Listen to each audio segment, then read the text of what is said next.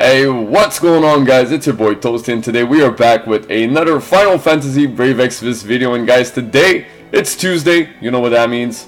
Time for some news. So let's go right here. Let's see exactly what there is. You know what? Let's just go like this because it's gonna be a little bit easier. So number one, we're gonna go right here. Scorn of the Fallen Icebird. You guys are gonna have a chance to get a 5-star select summon ticket right here. A new quest awaits. A familiar foe has appeared.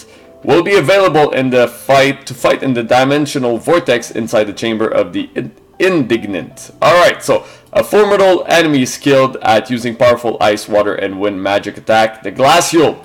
This thing is back, so let's see what little Kupo has to say about that. So the Glacial casts a reflecting effect on itself and its glaçons before bouncing magic off of them. So your party will be hit for each one on the field, Kupo. If the Glacial's HP falls below a certain point with enough glaçon remaining, the glaçon will merge into a new enemy, so failing to reduce their number is highly dangerous, Kupo. So make sure you're going to kill a little bit of the little glaçons around them, or else they're going to fuse together like Vegeta and Goku and basically create Gogeta.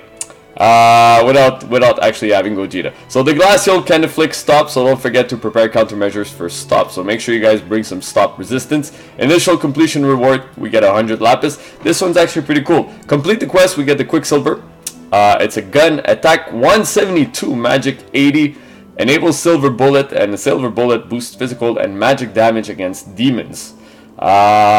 Man, I'm just thinking about Veritas of the Light with this. But also, you guys can use this on Regina, because if you're fighting something that's demon, well, she could do a little bit of extra damage with this. Also, mission completion reward, evoke an Esper 2 times or more, you get a 10% Moogle. Deal lightning damage to an enemy, you get 50 trust coins. Thank you very much. Bring it to a 100, Gumi. 100. Bring this to 100. Then, defeat 2 Glacian sculptures with a limit burst, you get a 5-star select summon ticket. Right, that's number one. Number two, short stories. So they're bringing more of those, and I actually really like those because it gives a little bit more background on the story characters and on the characters themselves. So basically, short stories for Reagan and his son Rain, which is gonna be really nice. It says here, yeah, clear each character's stories to unlock new abilities. Available after maintenance on Thursday the 8th. So Awaken Rain, when you finish, is a short story. You're gonna get Octad Protection, which basically boosts fire, ice, lightning, water, wind, earth, light, and dark resistance by 10%, which is really nice indeed. Then Reagan's story, Run In with the Future. You're gonna get Dual Blade. It's gonna be an ability that's already gonna be on the character. So guys, you don't need to equip this. This is gonna be unlocked on the character when you finish the short story. Increased damage limit for various chains when armed with 2 one-handed weapons. So I guess it's probably gonna change the damage variance on some of the chaining move like Divine Ruination and Absolute Mirror of Equity. Then unlock conditions. You have to clear the Abyss Chaotic Darkness first, and then you're going to be able to go into the short stories and basically do the short stories for the new characters. Well, for Awaken Rain and for Reagan. Then that's really cool. Then we're going to get the exchange shop. Obviously, with a new banner always comes this, so you guys are going to be able to exchange the coins that you get from doing step-up summons.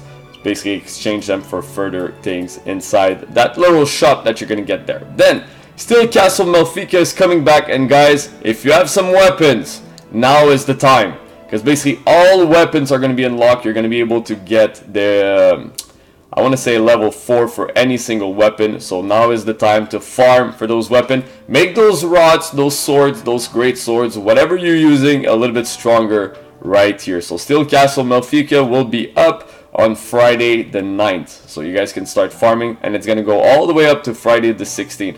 I seriously wish they would have left it for a little bit longer, maybe 2 weeks, because last time they brought the Steel Castle Melfikya with the bug that whenever you would click home, it would just lag out the game and you had to close the app and reopen the app. But yeah, 1 week it's gonna give you enough time to farm, so make sure you farm the stuff that you actually need. Don't waste your orbs on weapons that you don't need.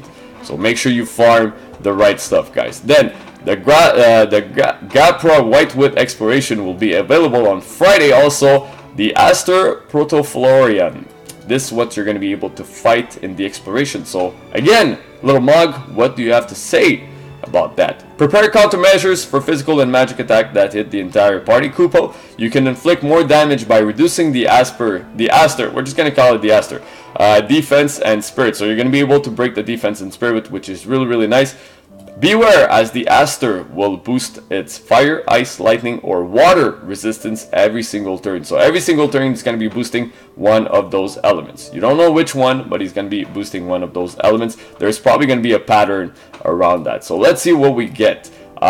Initial completion reward, we get a 5% Moogle. Yes, please, because we need those TMRs. Complete the quest. Tungsten Bangle, it's an accessory, FF13.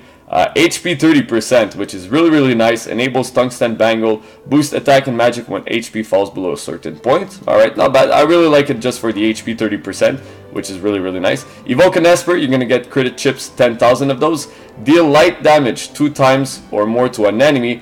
You get light resistance, 20%, but it's funny how they put wind resistance right here.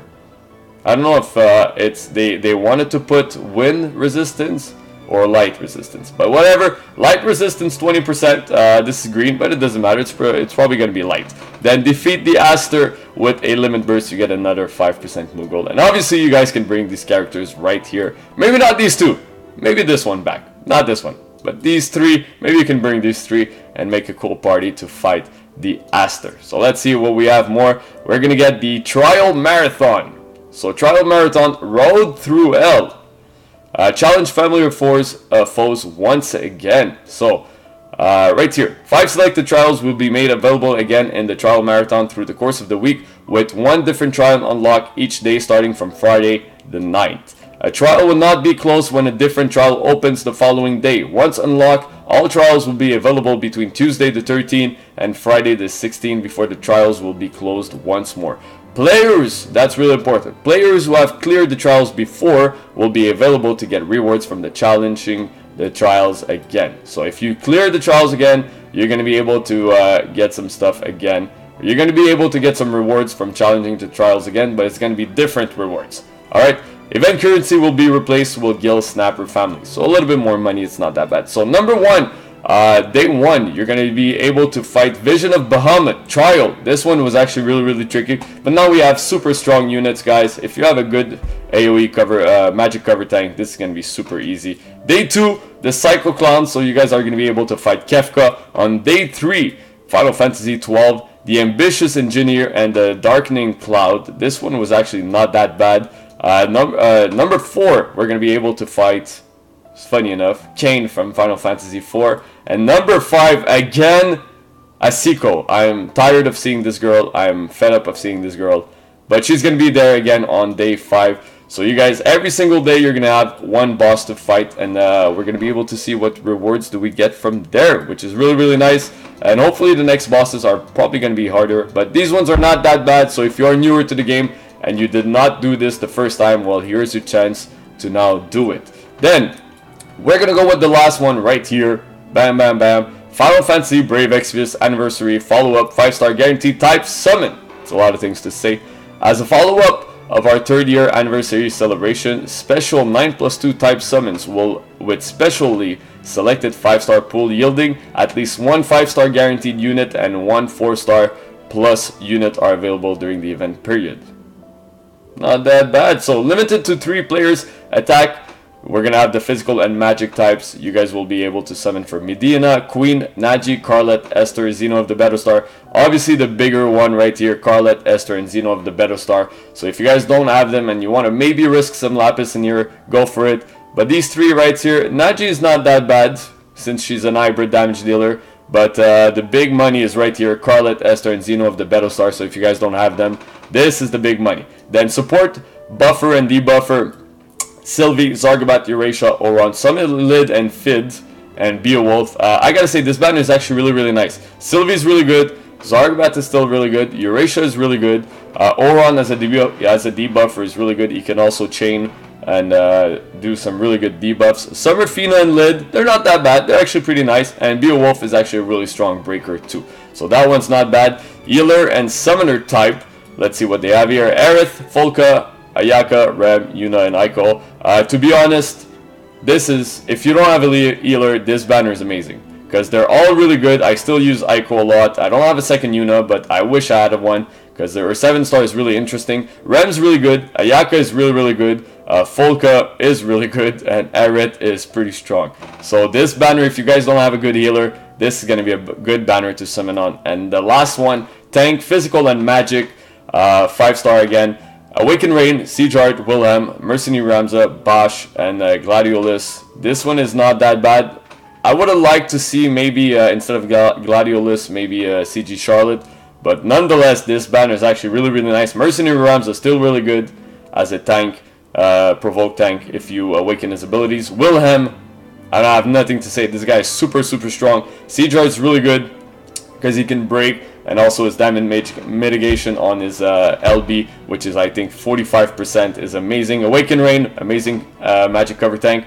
And Bosch, you can cover magic and physical, and he's really cool character and a really good character. Gladiolus with the enhancements, the awakening abilities, it's actually a lot better too. So these banners, for me, the most important ones, maybe this one's really worth it because of all the characters. This one's really worth it too, of all the characters. Just this one, if you get Medina or Queen, meh. I wish they would have put somebody else here, but you know what? It's still good. It's still good. So that's gonna be there. If you guys want to summon, you guys can feel free to do so. Also, I have nothing else to say. So guys, if you are new to this channel, please leave a like on this video, subscribe for more, and I'll catch you guys on the next one. Peace.